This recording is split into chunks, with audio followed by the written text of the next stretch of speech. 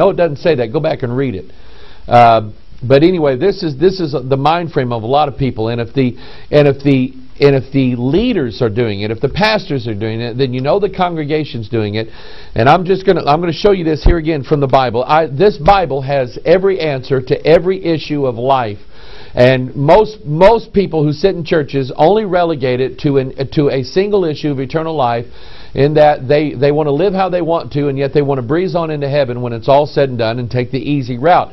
And that's not how it is. This Bible addresses every single issue that we face in life. Everything that we deal with, this Bible has something to say about it. And so here we have a poll. This doesn't surprise me. 40%, that's almost half, of the evangelical leaders say they socially drink alcohol, according to a new monthly poll. Now, if they socially drink it, more than likely that means they keep it in their house, and every now and then you can expect that some of these guys are going to go home and just get totally busted up. Okay, that's what it is. Many of them added that they only drink in moderation, on special occasion, or infrequently. I think they're lying. And they noted that they do so only with those who share similar views on alcoholic consumption. The poll released Thursday was based on responses from the Board of Directors of the National Association of Evangelicals, which we are not a member of, including they wouldn't have us on a bed anyway, including the CEOs of denominations and representatives of a broad array of evangelical organizations. Among the majority who said that they did not consume alcohol, among the majority who said they did not consume alcohol, the common reason for abstinence was not because they believe it is sinful to drink. Even though there is no prohibition on the moderate alcohol consumption in Scripture, due to the many implications as an example to a family and those I serve, I like Paul's words, it is better not to. Said Gary Benedict, the president of the Christian and Missionary Alliance, according to the NAE poll. Folks, we are in trouble, and I'm going to show you this from the Scriptures, Leviticus chapter 10, because I'm not just going to believe that. And let me get to this. Let me tell you how this works.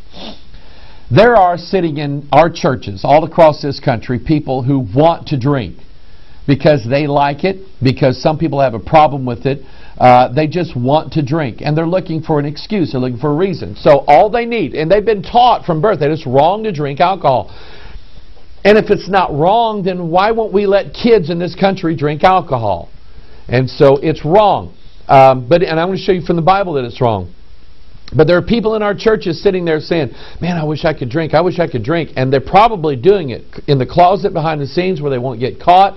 In fact, I know they are. I've seen people do it.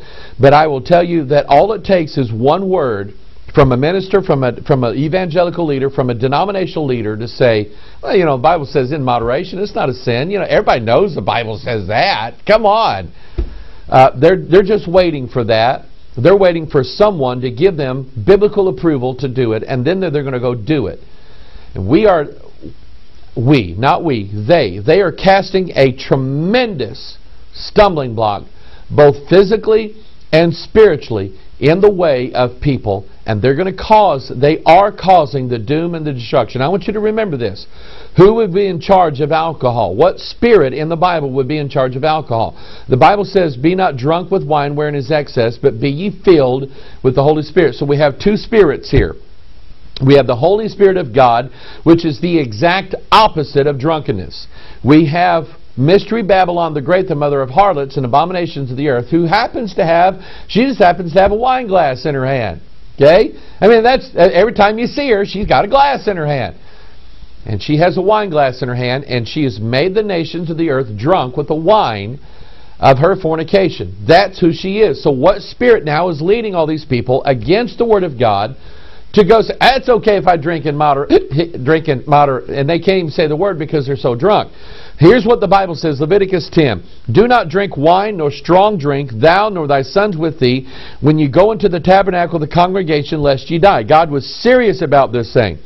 It shall be a statute for how long? Forever, throughout your generations. Now here's why. Here's why God did not want the priests, the Levites, His people, and by the way, we are a nation of priests as Christians. Here's why God said, I don't want you drinking. I never want you to do that. Here's why.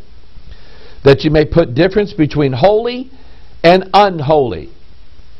Okay? Now you stop to think about this.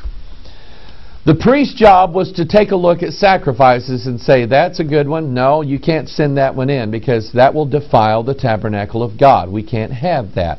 That was their job. And so if you're drunk, you won't see the spot.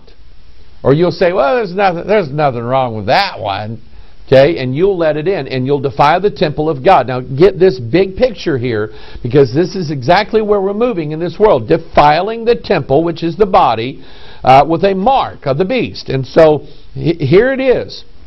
God said, don't do it. You will not be able to know the difference between holy and unholy. So we have churches all across this country that are embracing by their silence on the issues of life, embracing sodomy, embracing fornication, that is adulterous relationships, or people that live together without matrimony, without marriage. They're embracing those things by their silence on them. They won't preach on them. They won't say a word about it.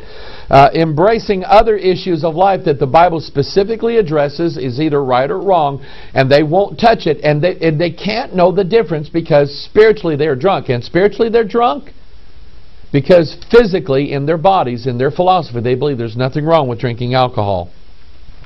That you may put difference between holy and unholy, between clean and unclean. And that you may teach the children of Israel all the statutes which the Lord has spoken unto them by the hand of Moses. God said all of the statutes are important. You need to teach them to my people. But if all of our ministers are drinking, God said you won't be able to teach them everything that they need to know.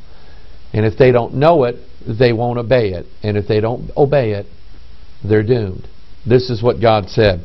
Proverbs chapter 20, verse 1. Wine is a mocker. Strong drink is raging. And I will notice the language here. Whosoever is deceived thereby is not wise. Look at the word deceived here. Because this whole idea of drinking has everything to do with the deception that is creeping into the churches in the last days. Isaiah 28 verse 7. They have also erred through wine, and through strong drink are out of the way. The priest and the prophet have erred. In other words, they have errors in their doctrine. They have errors in their theology. They have massive errors in their judgment because of strong drink, spiritual and physical. They are swallowed up of wine. You don't swallow wine, preacher. It swallows you. Okay? They are swallowed up of wine. They are out of the way through strong drink.